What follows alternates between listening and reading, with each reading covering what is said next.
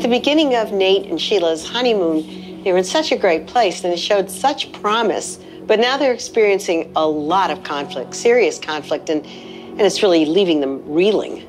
Now that the honeymoon's coming to an end, they will be confronted with a whole host of new issues that happen when you're starting to plan and live a life together.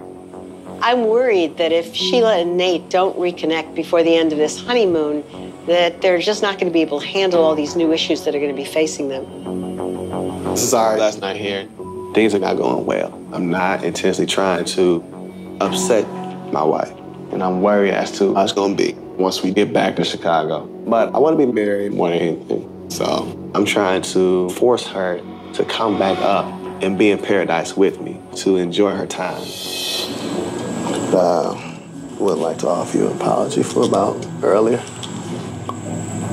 I do apologize for that. It wasn't the best move on my behalf. I've made better before. Do you want to be married?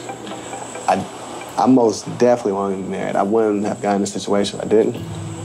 I just want to be married the right way. And when I felt disrespected by you today, it kind of made me feel like I need to pull back.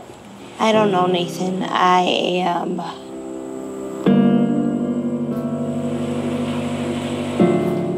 Marriage means everything to me. I think marriage is the epicenter of the family.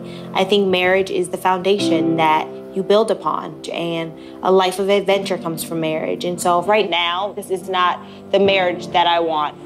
I've spent most of my 20s trying to convince men that they wanted this and that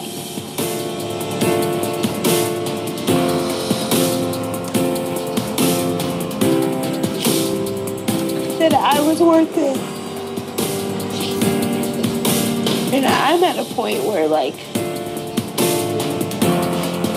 I will not convince my husband that I'm worth it. I get it. I've not been easy this honeymoon.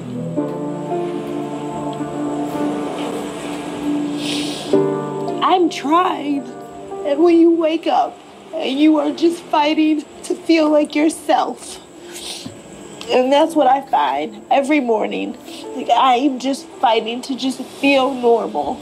Like, I'm trying to express those things to you. You don't care, because all you want to do is have fun. And, like, I can't even focus on fun because I just want to, like,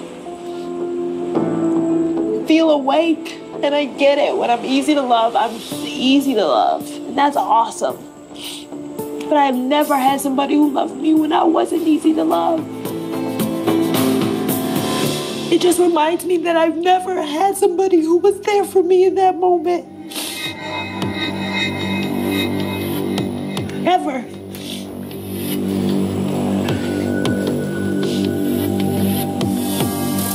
And I don't know how to move forward in a positive way with you. The future of our marriage, it's not looking too good. What can I help you with? See me. You don't see me. I'm just over this. I don't want to do this with you. I don't want to eat with you. I don't want to do any of this with you.